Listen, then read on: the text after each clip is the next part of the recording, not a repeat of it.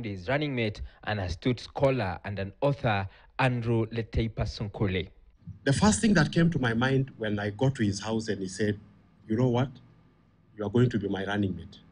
I thought we are going to be jogging together. At the same time, Kalonzo's foot soldiers rejected the chief minister position offer that had been tabled to their boss by Raila Odinga, arguing that it was an afterthought.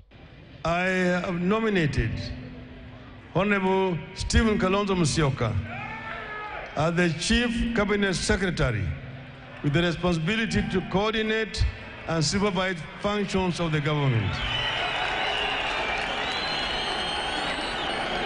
Was Kalonzo Musyoka offered a chief minister's position in a power-sharing agreement of Azimio?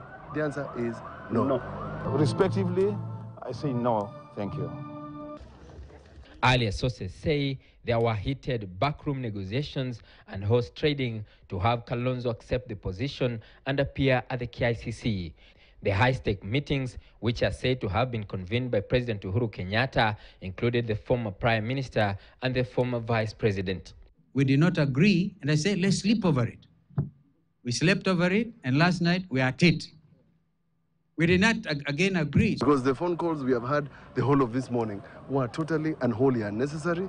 If he goes it alone to the ballot, history may repeat itself, as was in 2007 general election, where Kalonzo garnered 800,000 votes. This could potentially complicate Raila's fifth stab at the presidency. This comes as the Wiper lawyers remained mum as to whether or not they had submitted a case in court to impeach the Azimio deal that ties them in the coalition.